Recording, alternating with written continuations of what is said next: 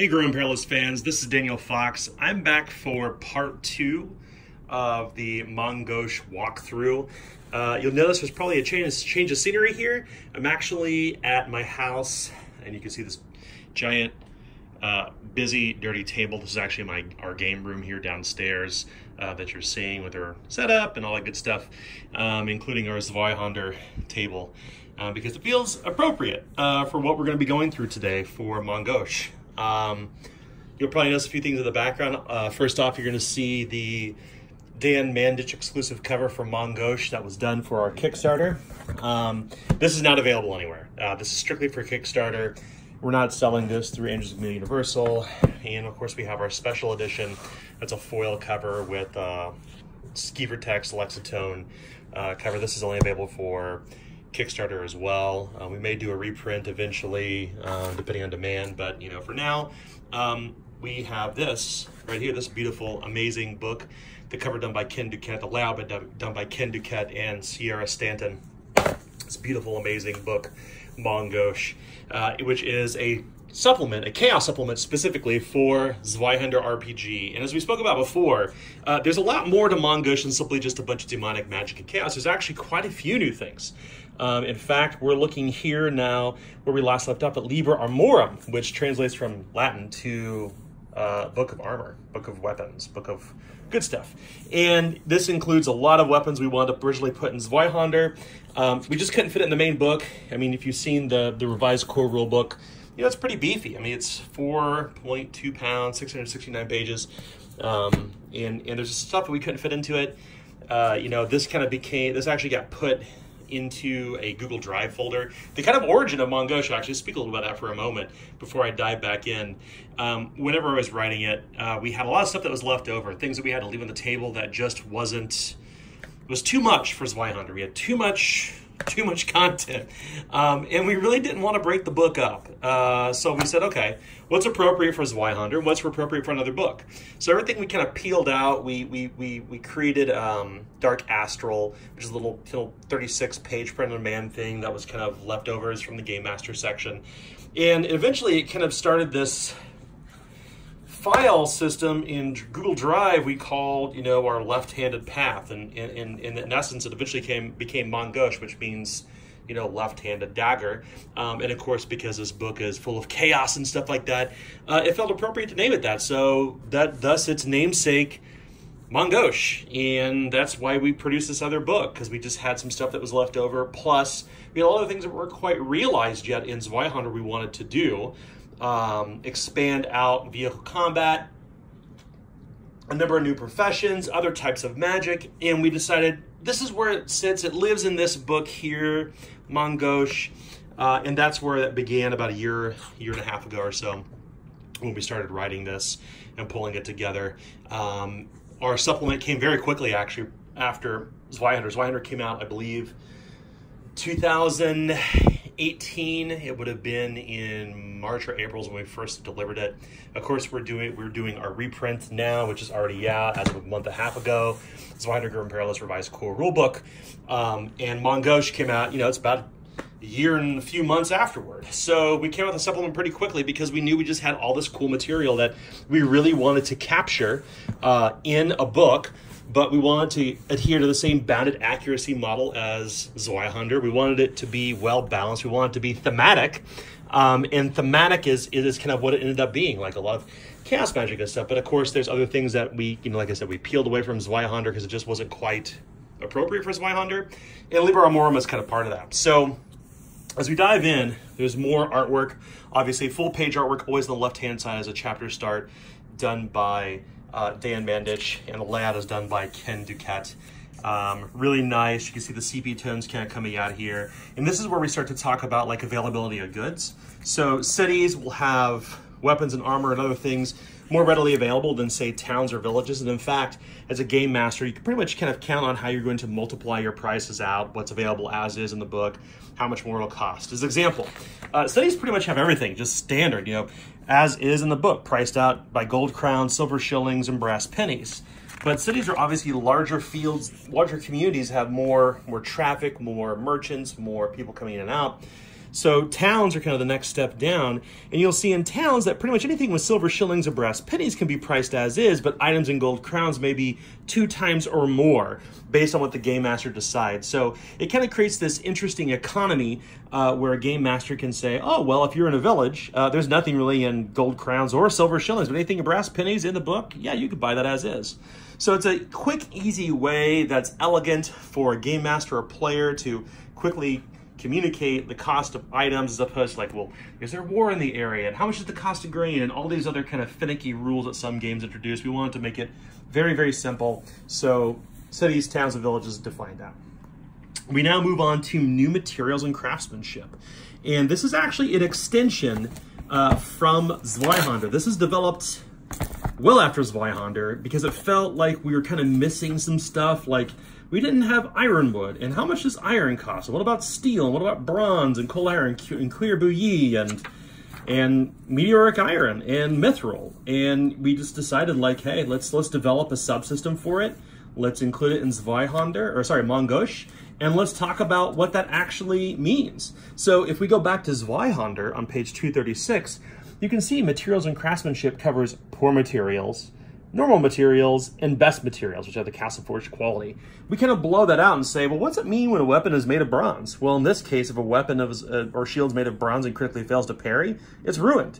If it's armor and you're struck by a crit success from the melee attack, the armor's ruined as well. So it kind of gives an interesting kind of way to tweak weapons. Of course, cost for bronze is significantly less, 2/3, as we can see here.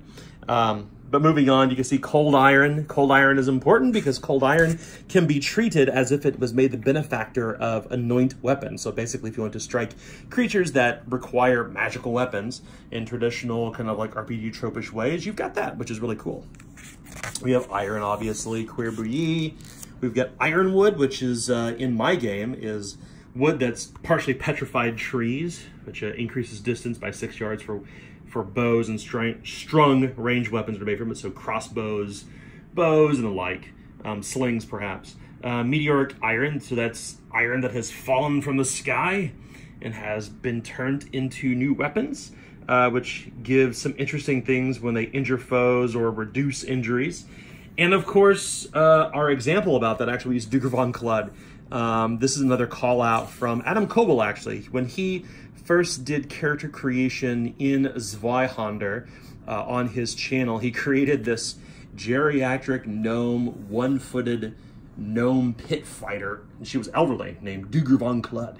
And so we included her in there because, you know, Adam's a good friend, and it just, you know, we try to include our friends in all of our books. Nonetheless, moving on, we have mithril, of course. Now, mithril is unique because mithril, you can't necessarily make things of mithril strictly. Instead, you bond the mithril to the weapon.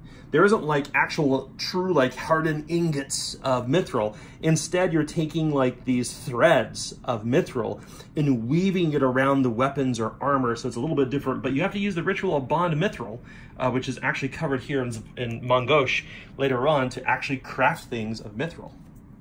Obviously, steel, you know, you get things that are made of steel, they're just a touch more expensive. They're 2 times normal price of what's in the book. But anything that you make of it, it reduces the encumbrance value by 1. So that's pretty cool. So it means like if you have a Zweihander made of steel, as opposed to weighing, if we go back here in Zweihander book, which is apropos, we can see our Zweihander weapon has an encumbrance value of 3. So if you made the Zweihander of steel, it would have an encumbrance value of 1. And of course, these are all unique materials. You really can't layer them together, so you're not necessarily making something that's mithril and steel. But you may make something that is potentially, looking back at Zweihander, perhaps it is castle forged, has a maker's mark, right? And is also made of mithril or steel or whatever else it may be. So special materials basically allow you to expand a crafting system that was already proposed in Zweihander. Very simple crafting system in the back of trappings, the back of this chapter here. But of course, we're talking about Gauche, so I'll keep focused there. Sorry about that. So there's a ton of new weapons, and as you know, in Zweihander and now Gauche, weapons are not defined by the different damage dice type they use, but they actually use a number of qualities, and those qualities define how that weapon works. So, flaming arrows and their weapons, total aside. If we go through all of this, you're going to see weapons like a backsword and a barbed spear and a Bohemian ear spoon and a glaive and a halberd and a Katzbalger and a military fork and a Spartax and a toolwar and a Rumian Vulge. They all do the same damage. However, their qualities, like finesse, light, and vicious, if it's light with weapons finesse, it utilizes the agility bonus as opposed to combat bonus for damage. If it's light, that means it adds +1 damage when held off the offhand. And vicious means it actually roll more chaos dice to determine if you injure a foe when they go down the damage condition track. So these combination of qualities are what really define the differences in weapons, which is a unique approach because we wanted to simplify things. However, there are clearly game masters. Oh, look at this. Here's this big, beautiful piece of artwork that shows all the different weapons in the book. If a game master wants to use just other types of damage, they can absolutely do that. They're not using alternative dice. They're using alternative damage values. Like, as opposed to saying a backsword does agility bonus, this does agility bonus +1, and barbed spears combat bonus +1, and back to corners combat bonus +2, and so on and so forth. So you have an alternative damage system inherently built into both Zweihander and Gauche that you can utilize as a game master. And it's entirely up to the game master. It's up to you all. It's up to the players. It's up to what you all like to use your games in your games. So we're now on page 106, and I'm rambling, I think, talking about weapons. But more simple melee weapons: the basilar, the bollock dagger, the cat o' nine tails, the cestus, or Kaistus, I think is how it's pronounced in the original Greek. Sword sticks, scythes, sickles, pitchforks, pilgrim's staff, khopesh, foil, trident dagger, all kinds of really cool new weapons in here. Flamard, rapier, some really, really cool things that, of course, as we are ought to do, or I should say as I'm ought to write, I write clever stuff in there because I'm a child of pop culture, like I said. You know, bollock dagger. They say it's not the size of the dagger, but the way you use it. So named for its phallic-like shape, the bollock dagger has been used for both clean kills and unsanitary penetrative means. The bollock dagger is actually a historic weapon, and it does, in fact, look like, wait for it, a pair of dick and balls. And it was intentional in the weapon's creation, so it sounded kind of like an interesting fit for us. Poo-poo caca humor, always appealing, I suppose, to some degree. But obviously we've got a number of other weapons like the pitchfork and the scythe and sickle and swagger stick and trident and so on and so forth, and the war chopper. But we also go on to new range weapons like the blowpipe. Now, we spoke earlier about qualities defines what these weapons do. So if we look over back at the actually have to go forward here a little bit. Here we go. If we look at the blowpipe, it's fast, means it's a -10 base chance to dodge or parry. It's ineffective, meaning it does 0 damage, nothing. And it's throwing, so it only relies on a short range. However, you can use that to fire poison darts. And there's a ton of poisons both in Zweihander and new ones in Gauche as well that we will talk about as we begin to move forward. You know, obviously in our last video we spoke about the Blitzballer. Pigskin is in fact a weapon because it's kind of funny and it's, you know, got iron on it and stuff.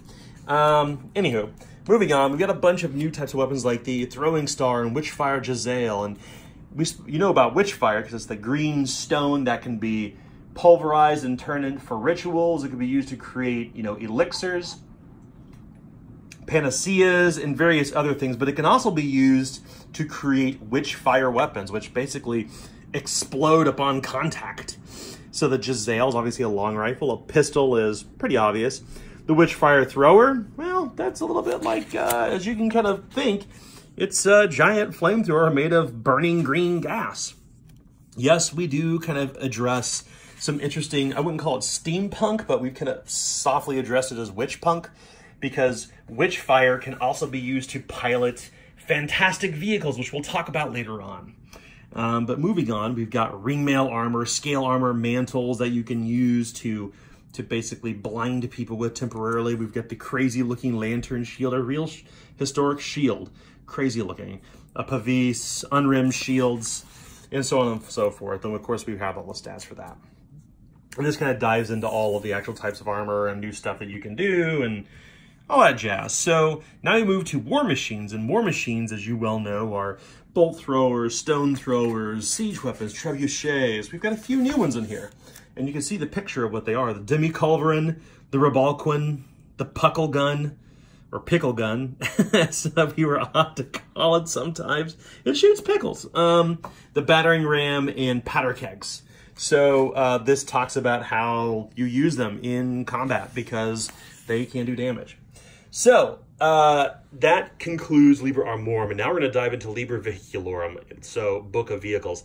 This is maybe my favorite part of this entire book, and I'm going to give you a little bit of background on this.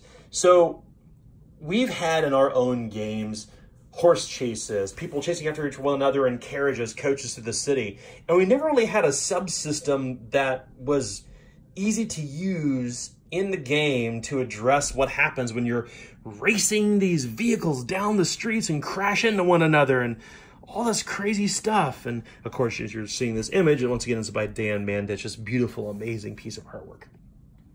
But we wanted to create a subsystem for it, so we created some vehicle combat rules. And we're going to talk about that here in Liber Vehiculorum. But first, we're going to talk about Bottled Lightning, because fantastic machines use them to power them. So fantastic machines may include the Arkwright Cauldron, basically an engine that's powered by Witchstone.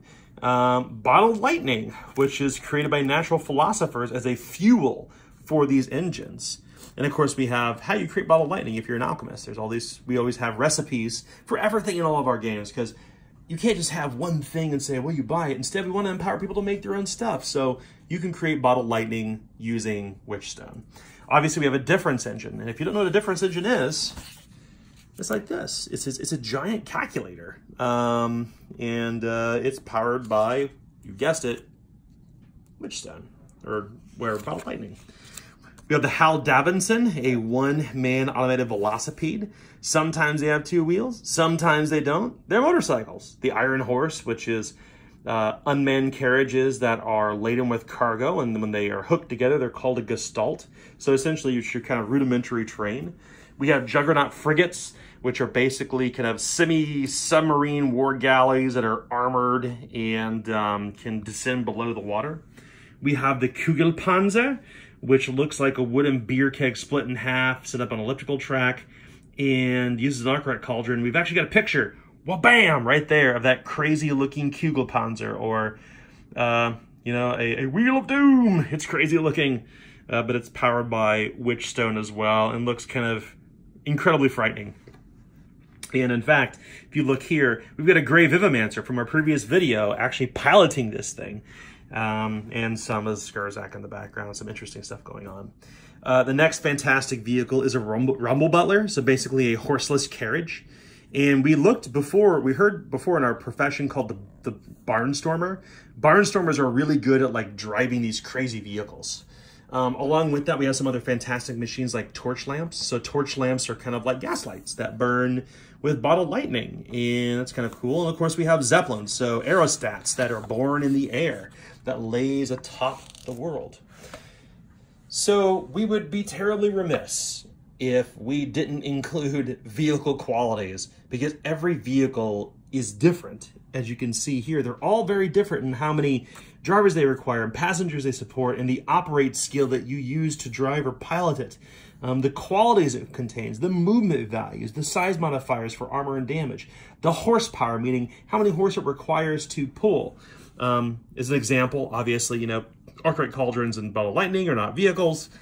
We include the prices regardless. However, like Hal Davidsons in Kugelpanzer, in Rumble Butler, they all utilize Bottled Lightning, so they have no horsepower.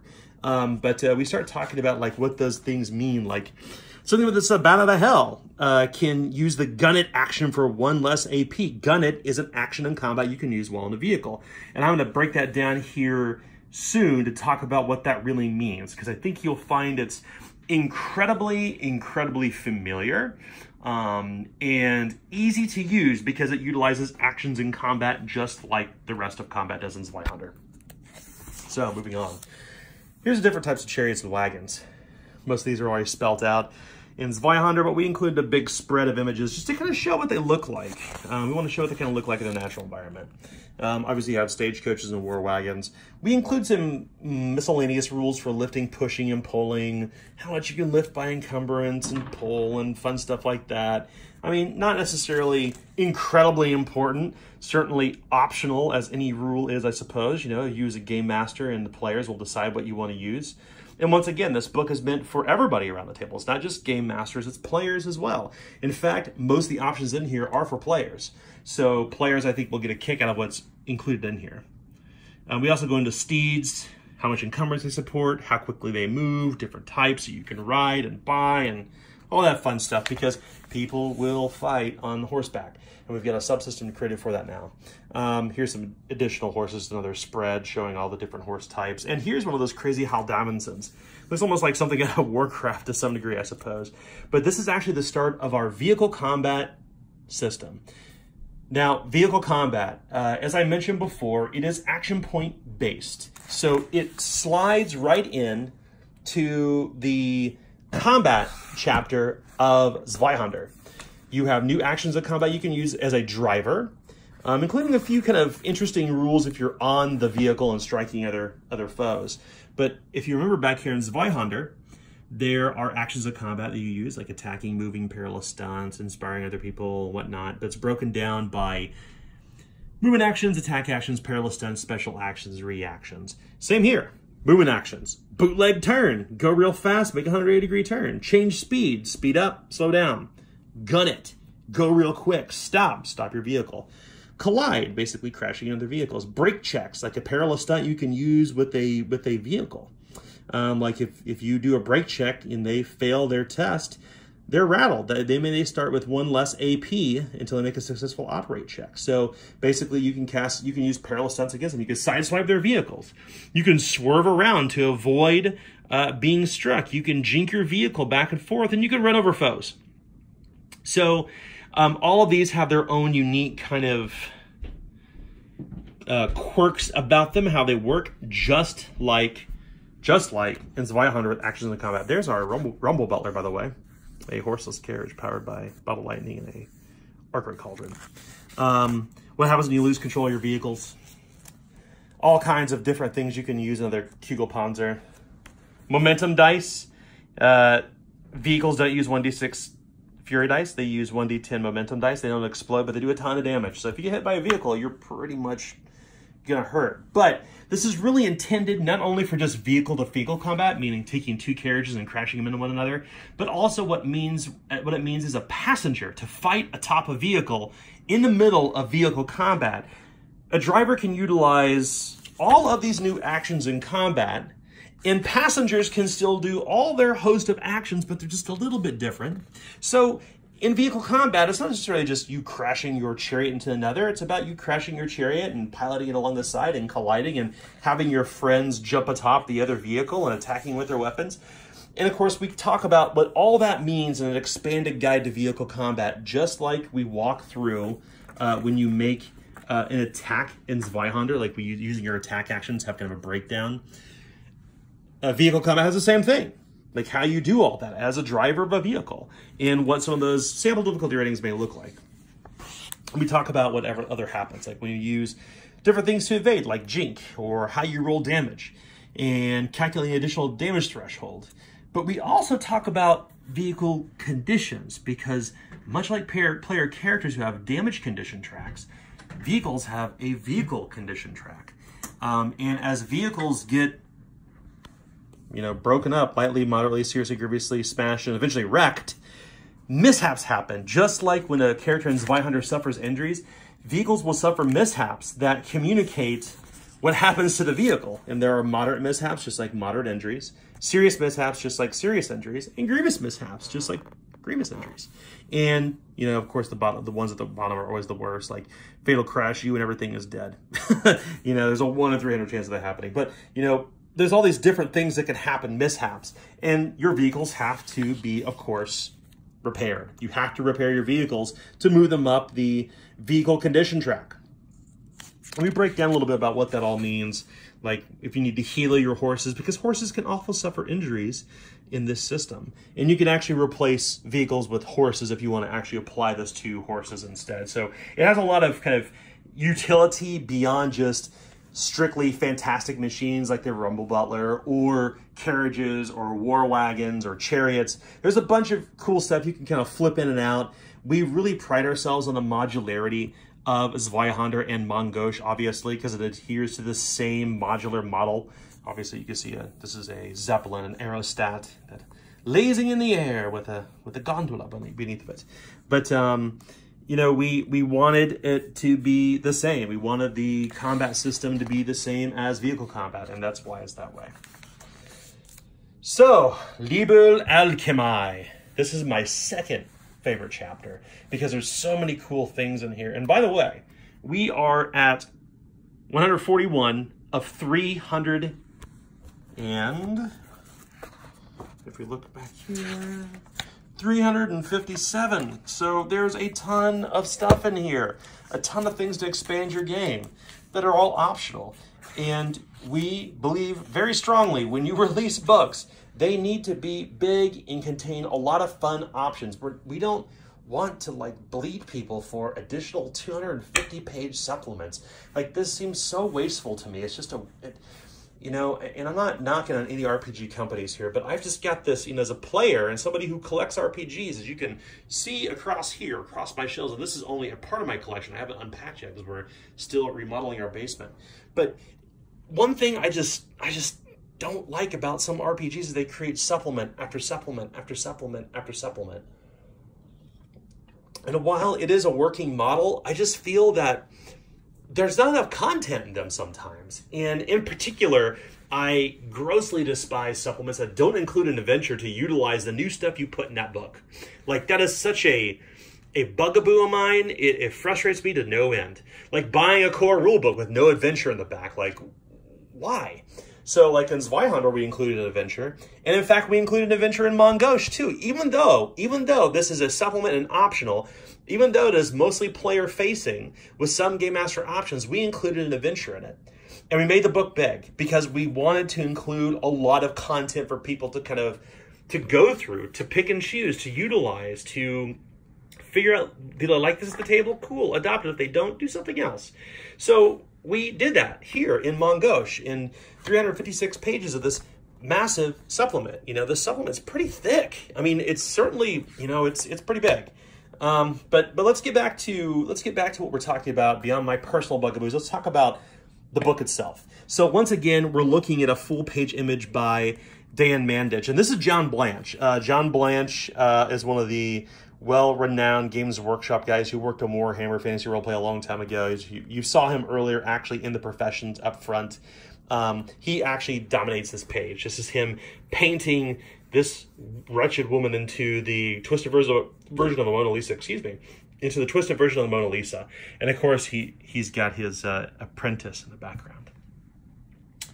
We talk about making etheric fluid. Etheric fluid is important for creation of golems, which, yes, in Gauche, you can create golems. Super cool.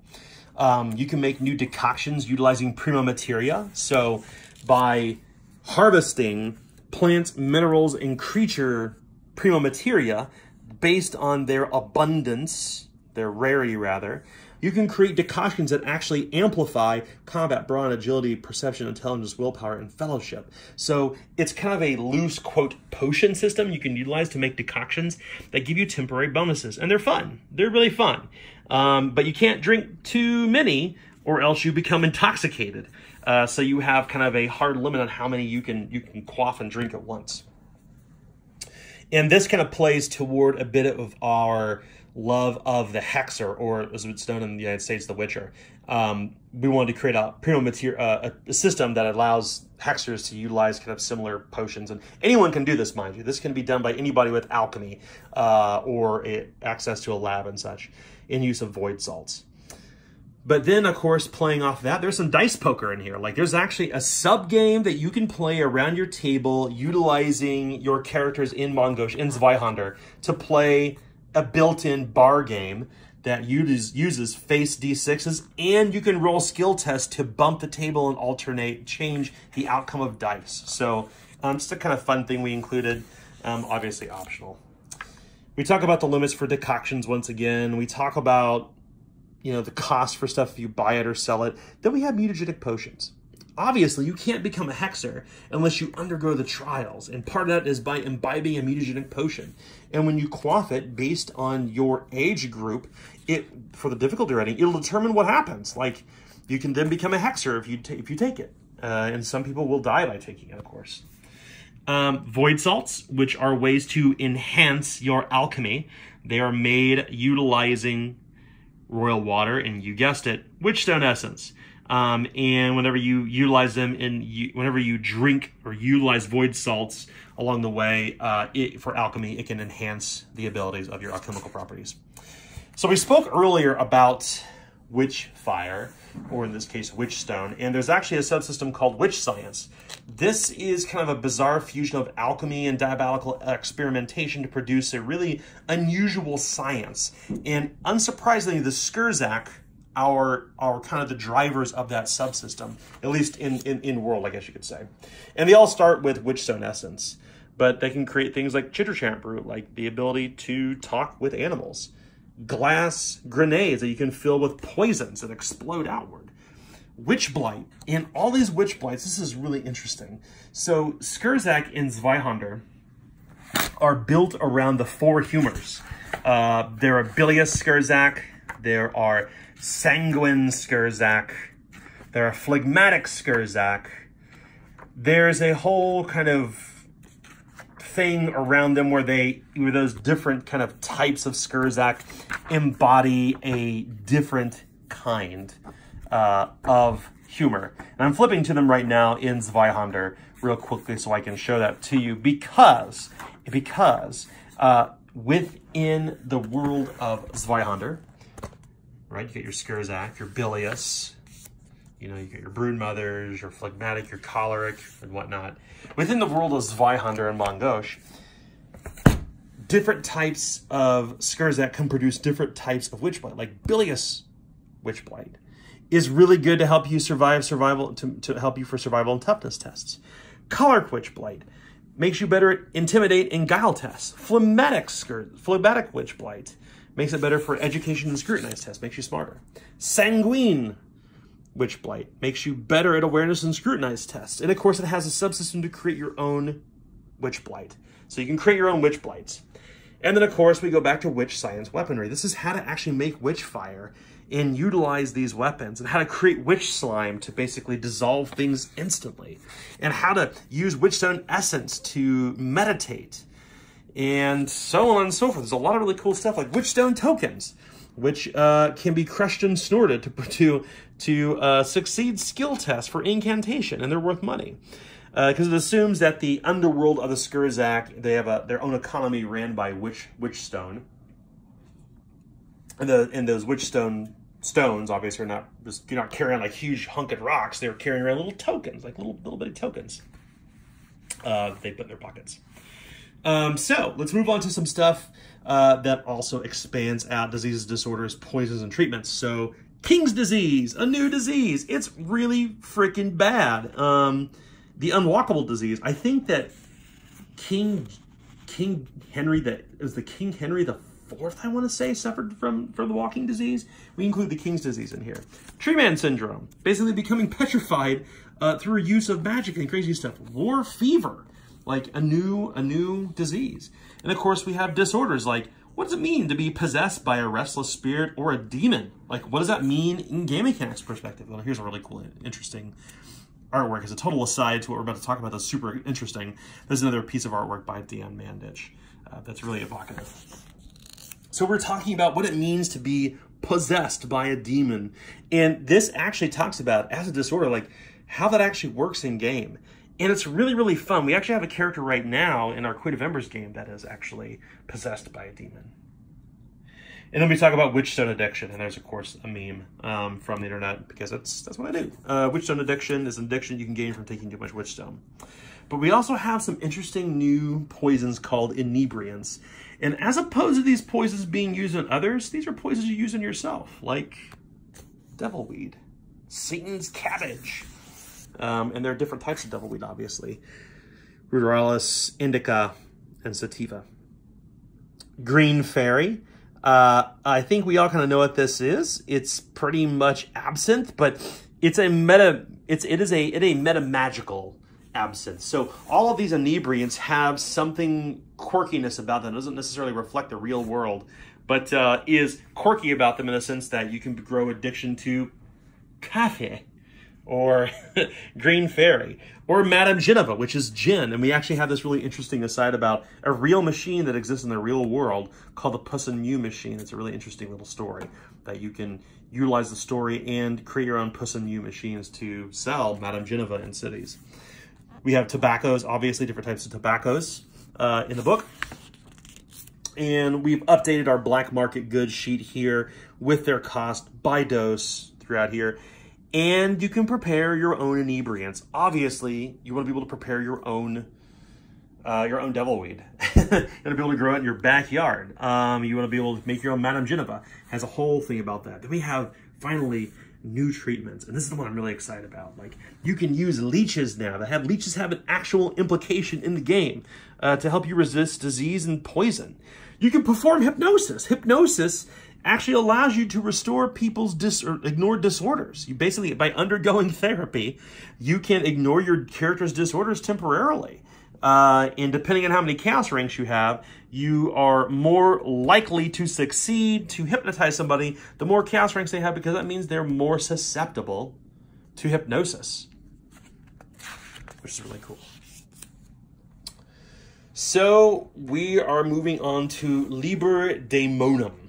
And this is a chapter that talks about what demons are. Now, I think that when you hear the word demon, you think D-E-M-O-N, like, oh, like dudes with horns and crazy stuff like that. And sure, you're going to see some demons with horns and crazy stuff like that. But when we say demons, we mostly mean forbidden gods. Gods that have been either lost to time, have been outlawed by inquisitors, or forgotten. And we talk about what the nature of demon worship really means in the world of Zweihander. Like I said before, if you worship a demon, if you're an occultist to a demon, you're not wearing horn helmets, black robes, and your face is marked with blood and sigils, and you're certainly not gathered on a table to raise your glass with your other occultists to toast to chaos. Instead, you're like a normal citizen. You're a miller, a stoneworker, a merchant, a community leader. You are participating in church and prayer of the local gods, albeit uttering devotion to demons in the church's privy, or you're closing your curtains to worship them when the sun goes down. Like, these are not necessarily evil or even chaotic gods. And you're going to find out what I mean by that in just a few moments, because demons have aspects, meaning every demon has 3 aspects that represents what they want their worshipers to exhibit in the material realm. So let's take a look at, as an example, the 13. Let's actually take a look at the Black Lodge, because this one's fun. Their aspects are depraved, vexing, and xenophobic. And whenever you become an occultist of a demon, you actually replace your order alignment with one of these aspects. And providing that you operate within the realm of that aspect, when you do things that normally be considered corruptive acts, you don't gain corruption due to it. In fact, demons specifically want to ensure that their worshipers do not act toward chaos, because acting toward chaos does not further their ends. Instead, it disrupts it. What they want you to work toward is their aspect. So if you worship the outsider, you're either going to be anarchic, mutinous, or nihilistic. And if you work toward those aspects, the demon's power is realized, and your power grows with that demon as you raise your aspect rings. Because remember, in Zweihander, whenever you grow in order ranks, you eventually get a fate point. The difference is, for if you worship a demon, and now you have aspect ranks, if you grow in 10 ranks and aspects, you gain a demonic gift. And we'll show you those here briefly. But we actually have a breakdown of all the different gods, like as an example, or demons rather. The Black Lodge is not a thing or a god, or a demon for the matter. It's a place. It's a place beyond our world, and it's made from the ossified bones of the dead Fey gods. It's a place, a place that you can visit where a delegate called a Twilight Walker represents its proxy. And of course, it is naturally, unsurprisingly, it is a is drawn from Twin Peaks. Twin Peaks is obviously, you know, a seminal work, I feel, David Lynch, and it is kind of brought forth in an interesting, intriguing way here in Gauche. So each of the demons will have its own aspects spelt out, and each god will then presume to show its altars and its aspects. And you move on through all these gods. And I don't want to spoil anything, because these are super, super cool to read. I think you'll really like them. You know, in retrospect, I wish we had done all of our gods this way. All of the gods in Zweihander, the steward, the martyr, the learner, would have been really cool. And we may do that eventually in like some sort of expanded book. But, you know, for now, those who worship demons, who have a covenant with these demons, and they embrace one of these aspects. Obviously, this is the Prince of Pleasure, which, you know, if you look on this side, it looks like something very, very holy, like something you would see, you know, in the church. But when you open the reliquary, there is obviously the demonic half of the Prince of Pleasure, and both sides of the prince. And there's some rather suggestive imagery in there if you look closely enough, but I'll leave that to you to find. The Prince of Violence, the Slavering Maw. It's a crazy looking altar. The 13, not a demon, but 13 demons that represent a whole, a council of demons, if you will. And then the Witch Queen. As I spoke about before, whenever you grow in aspect ranks, you can gain demonic gifts. And as you gain them, you gain chaos ranks permanently, and you get a gift randomly. It is a random thing. Demons are a fickle bunch. And even though, unlike the gods, demons are very active in this world because they're trying to reestablish themselves in the material realm. So they take a much more active hand, meaning if you grow in aspect ranks, you get some of these crazy looking demonic gifts, which are all very, very different based on the demon. And they're not all good. As an example, you could gain a true name. You can literally gain a true name, just like a you know, a demon or a higher or lower demon or supernatural creatures. Or you may get something that's totally different, like Chanty of the Wood. You never treat rural areas as hard terrain, but you treat urban areas as hard terrain. You get all these crazy things that happen, and these gifts require you to incant to call them out. So you must always have the ability to speak when taking advantage of these gifts. And it varies. Like, here are the Endless Gullets. We look at, they have Gut Thinker, Lead Belcher, Manslayer, you know, Wall Crusher, Mark of the Endless Gullet, all kinds of stuff. You know, Hell Furnace, the Prince of Change, the Outsider. These are actual, like, Abyssal Princes, the Abyssal Prince of Decay, the Abyssal Prince of Pleasure, and all their crazy gifts like Suicide Blonde, and Saturnine Musk, and Pincer of Pain and Pleasure, and Horn of Potency, like all kinds of really interesting things. Beguiling Congress, all these demonic gifts, the gifts of the Prince of Violence, you know, like living sutures. You can heal yourself with these sutures that live upon you. It's the craziest thing. But they all have their own unique little demonic gifts that they give to their occultists, guaranteeing that you are a follower, meaning you use covenant magic, which brings us to the next chapter for covenant magic. But we're about page 183, and I think we're going to probably finish covenant magic first, and then I'll close up this video and we'll finish out the Gauche walkthrough with part 3 tomorrow. So, in Zweihander, we already know there are 2 types of magic, and this is pretty obvious to anyone who's played in a role-playing game. There's arcane magic, and there's divine magic. Arcane magic meaning, do you take it from somewhere? Do you steal it from somewhere? Or divine magic, which means you are calling upon a god to give you power. In Gauche, there's a new tradition of magic called covenant magic. Not only are its spells more destructive, but come up with a steep price, the cost of one's soul. You must give up a part of yourself to curry favor with a single demonic master. And every demon has its own different demands. And you enter pacts with them. And you record your spells into a codex. And there's all this crazy kind of interesting fiction behind it that basically tells you that you literally are worshiping your forgotten god, and they're giving you powers beyond renown. And in fact, while the arcane and divine magic spells have some sense of familiarity, although they do have their own dark twist, covenant magic all is twisted. It's all very different. It's not, quote, more powerful than magic in Zweihander Revised Core Rulebook.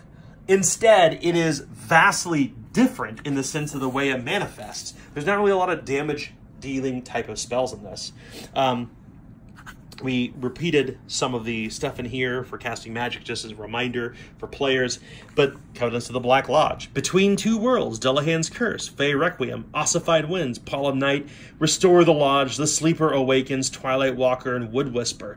There are all these really interesting kind of Fey spells that do all of this crazy, crazy, crazy stuff that is literally kind of off the reservation, or so to speak, for purposes of using magic. It's so vastly different than arcane and divine magic. And I'm hoping that, you can pause this video and look a little bit more at the details of these spells, because they're really, really intriguing. I really invite you to buy the book and look. And I think the book is still like $38 on Amazon right now. It's normally $55. Like, I don't want to spend too much time on these spells, but there's 9 new spells, 9 new covenant spells for every single god in this book. Every single demon in this book. Gout Shanks, Iron Gut, Victuals of Viscera, Slaughterhouse, Slurp Marrow. I mean, they're very, very evocative, and they're meant to evoke the aspects of the demon, like those of the Hell Furnace.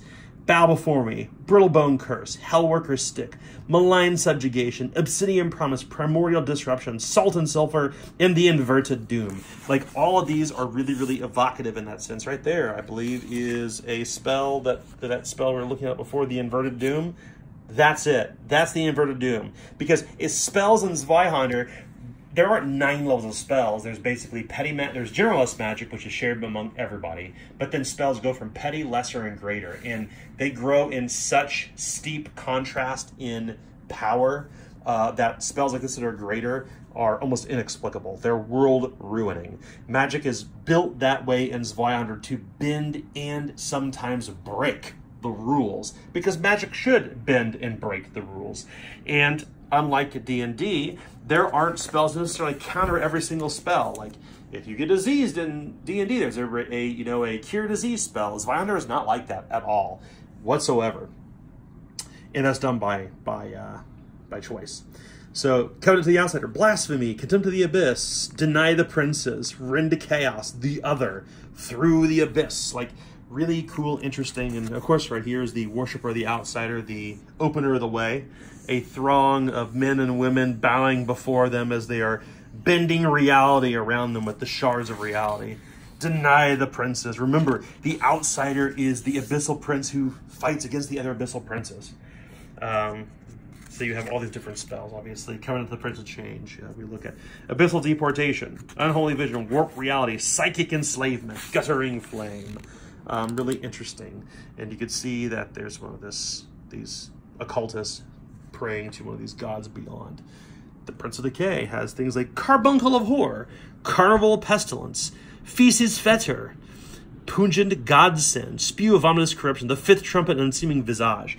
Like, the Prince of Decay is really intriguing and specifically sets out to spread sickness and disease, although beneath a smile. They're not just walking around like in disease robes and spreading disease. I mean, that's sort of like stark contrast, good, evil, order, chaos stuff doesn't exist in Zweihander. It's a much more mature storytelling. It's about like how the spread of these things are more insidious beneath the surface. And the professions and the covenant magic kind of manifests in that way. The whole book manifests in that way. Come to the Prince of Pleasure. Etheric Strapato, Dance of the Devil, 50 Shades of Pain, Florentine Kiss, Profusion of Piss, Succubus, Incubus. Like, these are, of course, attuned to the crazy spells that those who are cultists to the Prince of Pleasure uses. Like, Florentine Kiss. You can only guess what that does. Your tongue grows to a grotesque coil at your feet and can be used as a one-handed ranged weapon with entangling, ineffective, and throwing qualities. And it utilizes your your incantation skill instead of combat-based skill to hit. So it's pretty grotesque. Slavering Maul, Bad Moon Rising. Here's a Bad Moon Rising. Go for Broke, Glasgow Kiss, Hut Hut Hike, Odds and Sods of War, The Big Stomp, and Get Out of Here. And Brainburner. A bunch of new interesting spells for a very brutish and simple-minded demon. The 13, we spoke about them before. It is a council of 13 demons who are worshipped. They give you spells such as Perfect Camouflage, Horde of Vermin, Witchfire Discharge, Warp Step, The Black Hunger, Bubonic Whirl. Like, all these really cool, interesting spells that all do really, really neat things. Coming up to the Witch Queen, which I believe is our last demon we'll cover. Abjure Spirit, Consult the Spirits, Frock of Ice, Frost Kiss, Tempestari.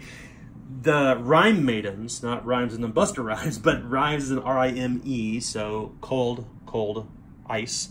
Rhyme Maidens worship the Witch Queen and utilize these cool spells. Maleficium. We get a lot. And actually, we get a repeat of the image here that we showed earlier, which is the board Rhyme Maiden. So we will conclude Liber Umbrarum, the Book of Shadows, with rituals. And there's some fun new rituals, obviously, in this book, such as Bond Mithril, which we spoke about before. Construct golems. You can make your own golems in this game. You can exorcise demons and spirits. You can use fortune telling. You can declare oaths to a peerage, like the Knights of the Round Table. Or trace sigils, like we spoke earlier about signs that hexers use, or witchers use in the U.S. version of Hexer. You can use sigils in this as well, utilizing different elements. So, Bond Mithril. Basically, how do you weave mithril into things that you create? Very straightforward. Constructing golems. You can create your own golems that either, one, resemble creatures already in the book, or two, custom create your own golems. Custom create your own monsters, because what we haven't shown you yet, which is the back half of the book, they're only on page 212, 213. The back half of the book is actually for the Game Master, because it teaches the Game Master to make creatures and NPCs. And with this spell, you can create customized golems from the ground up utilizing those same rules. So those rules are useful for players as well. They're just as useful. And you actually use, we spoke earlier about like how you spoke about the etheric fluid. This is what you use to heal golems with. And you can, of course, put contingencies upon them. Like, you can pass your personality into the golem upon death.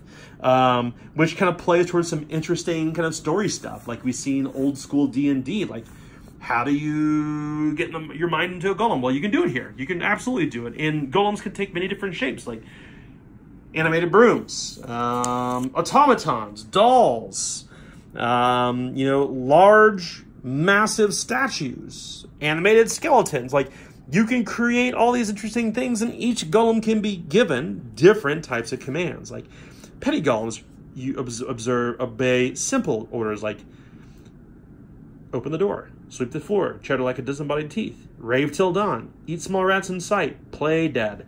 But lesser golems can utilize more complex commands, such as drive to the docks and bring back my goods, collect firewood and build a pyre for a witch, kill anyone who trespasses and drag their corpses outside.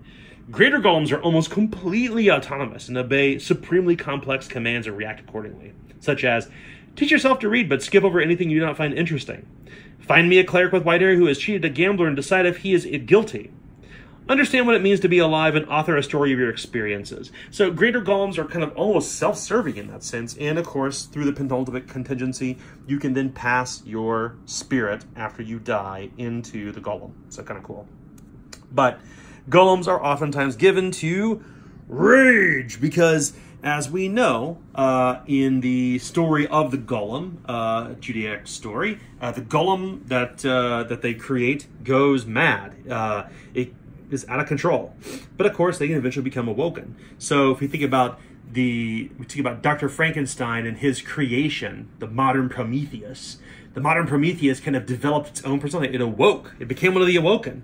And in fact, golems in this game can do that. Specifically, greater golems are oftentimes can do that. So there's all kinds of neat stuff in there that, once again, we draw up on Hammer Horror. We draw up on, you know, D&D stuff. And make some interesting twists in there to make it truly unique for Zweihander. Because what we didn't want to do is basically recreate what was already there in D&D, which is your iron golem, your bone golem, your flesh golem. We wanted you to give you freedom to create your own types of golems and give you the rules to custom create your own types, utilizing the bestiary, the monster creation rules in the back of this book.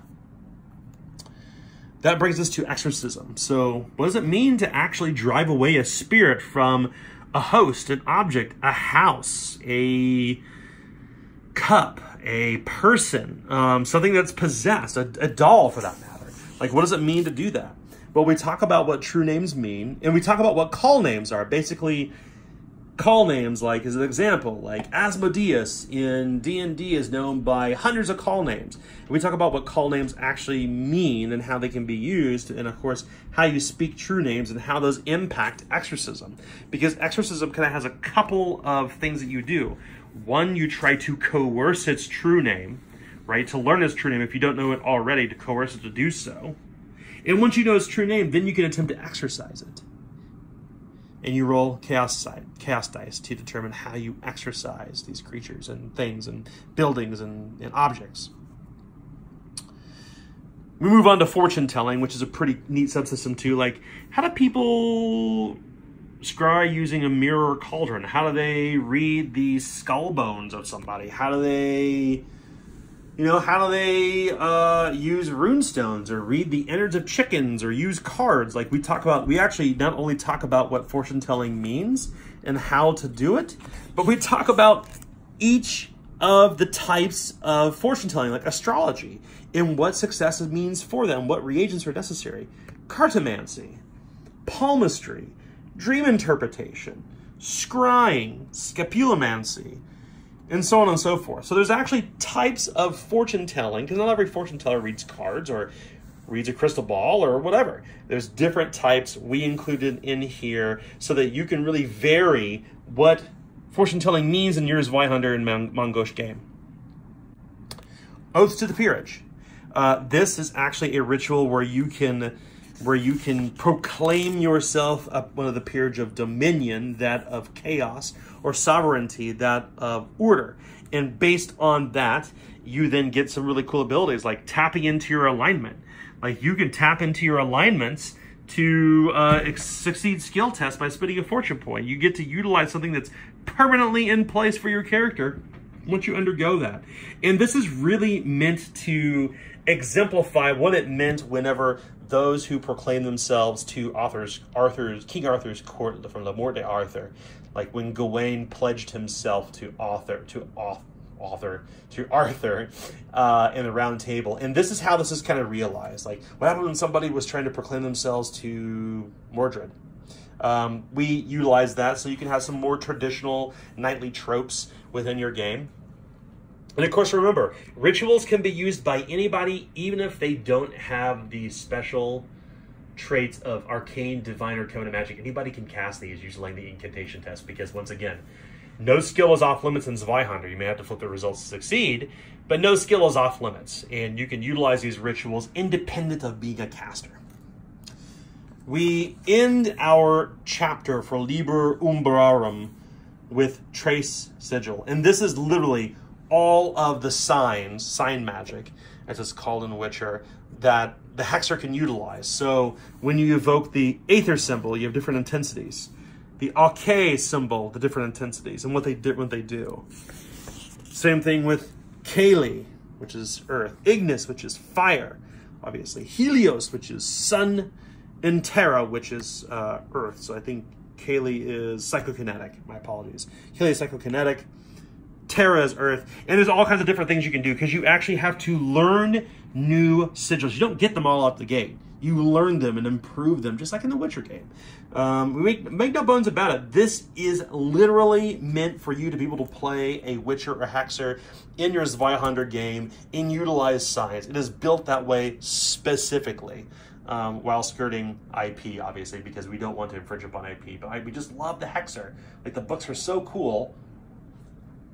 And the games are so neat. We had to, like, put something in there that allows you to evoke that.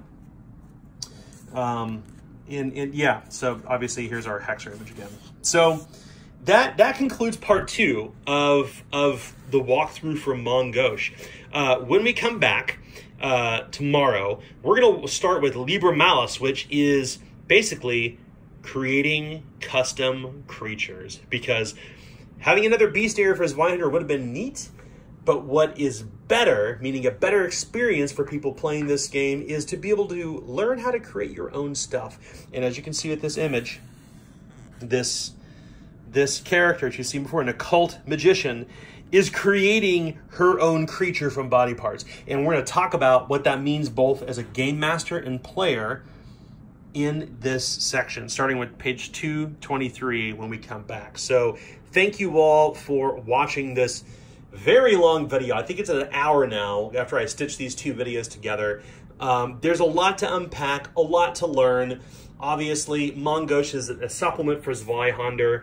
It's really cool. It comes out today, September 10th. I'm so excited for it.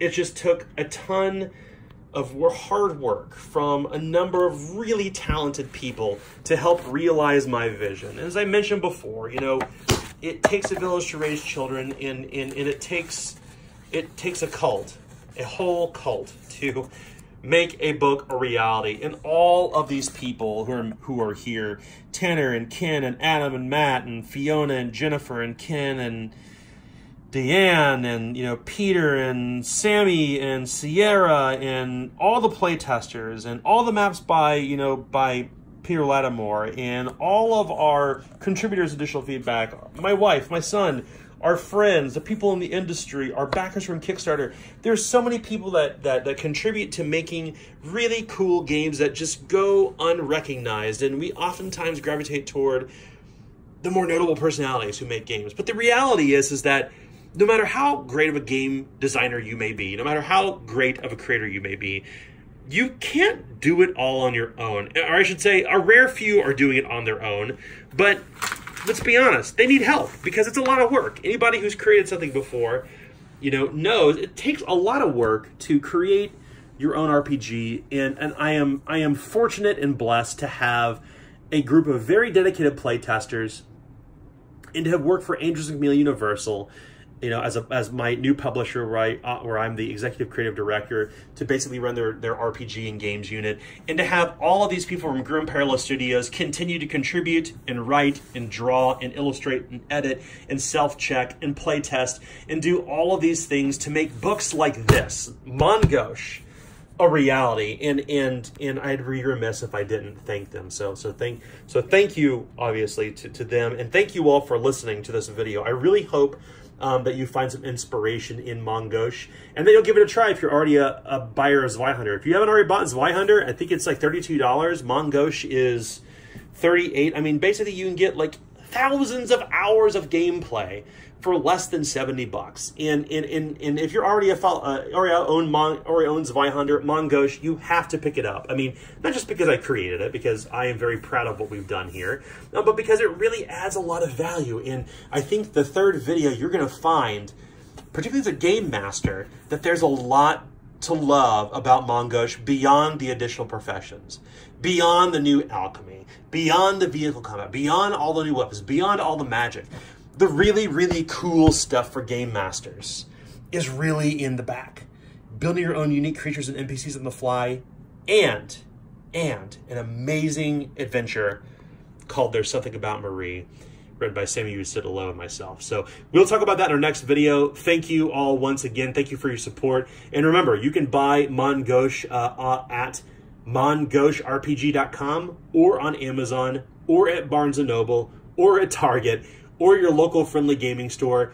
Buy it wherever you want. It's cheapest on Amazon. It's the quickest way to get it, but really, support your local your favorite local gaming store if you can. Thank you all so much again, and I will see you here tomorrow for our final video on Gauche, where chaos awaits. Happy gaming.